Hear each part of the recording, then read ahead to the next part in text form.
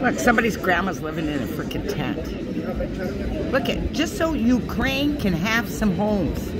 They can't, they should just stay in their own country and fight back. I heard them.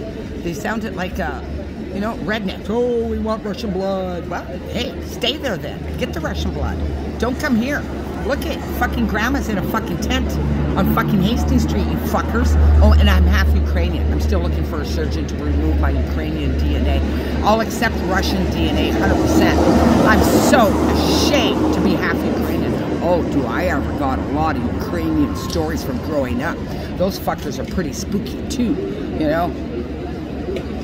A lot of fucking spooky stories. And I believe all of it comes from my Ukrainian DNA.